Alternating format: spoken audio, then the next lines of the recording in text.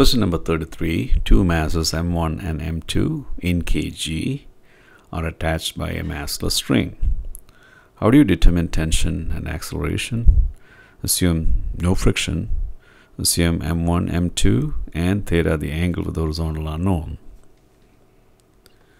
Again, welcome to HDTVEDU.com, direct and simple education in seconds. Okay, so you have the mass M1 accelerating down the inclined plane. There is no friction, and mass M2 accelerates up. So whenever we see non-zero masses, you isolate those masses and then look at forces acting on those masses. So let's isolate mass M1. Then here is mass M1. And we have the gravitational force acting vertically down. Actually M1g. So now we need to resolve this gravitational force into parallel component and perpendicular component.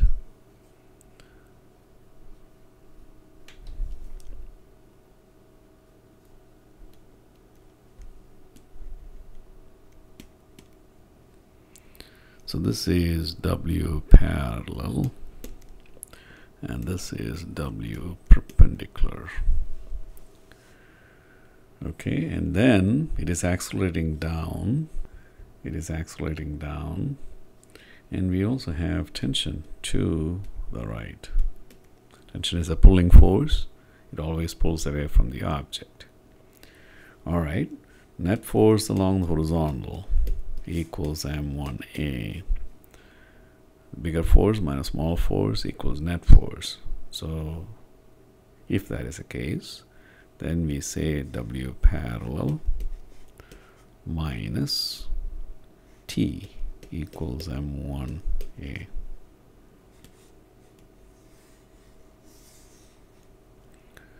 Okay, let's go to the mass M2, and what do we see? It is accelerating up, so we expect the tension to be greater than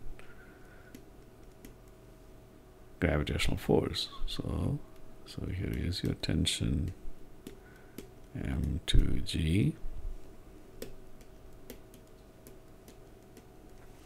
That force along the vertical equals M2A. So you say T minus M2G equals M2A.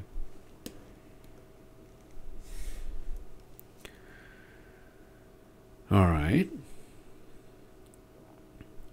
Now let's put those equations on a new page, and what does that look like? So W parallel minus T equals M1A and T minus M2G equals M2A. You add, and what do we get? W parallel plus T and minus T cancels out, minus M2G equals M1A plus M2A. So you get A is equal to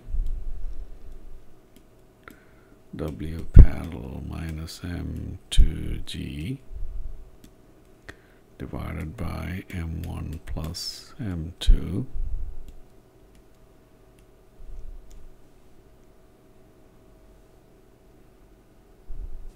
because A is common, so this should be equal to A times M1 plus M2. So W parallel minus M2G divided by M1 plus M2 gives you the acceleration. And once you have the acceleration, substitute back into T minus M2G equals M2A. All right, so T minus M2G equals M2A implies T equals M2G plus M2A, and we already know what A is. Okay, so at the 200 level, how does it look like? At the 200 level, how does it look like? At the 200 level, again, we isolate mass M1. We isolate mass M1, and what do we see?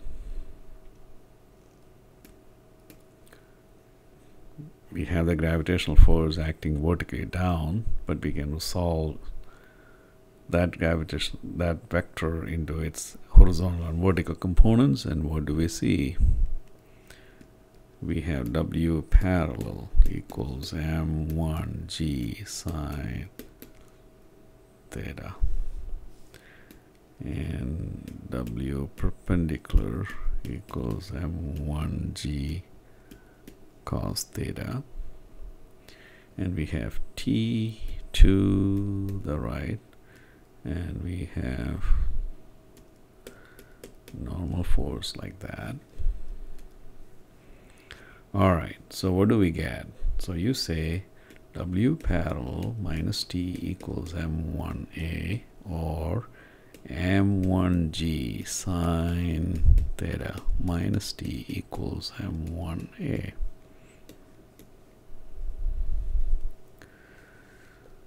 If you go to the mass m2, for the mass m2, what do we have? We have the tension greater than m2g. m2g is the gravitational force, so you say T minus m2g equals m2a. So put these equations together. So m1g sine theta minus T equals m1a, and T minus m2g equals m2a. You add, and what do we get? m1g sine theta minus m2g equals m1a plus m2a.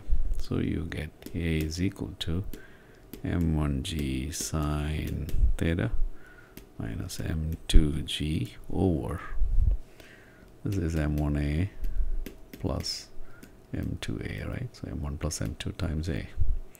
So divided by m1 plus m2. So that is your a. And go back to equation number 2. This is equation number 2. Call that equation 1. So go back to equation number 2. Let's do it in red. So you say T minus m2g equals m2a, or T equals m2g plus m2 times a, or T is equal to m2g plus m2 times a, and a is m1g sine theta minus m2g over m1 plus m2.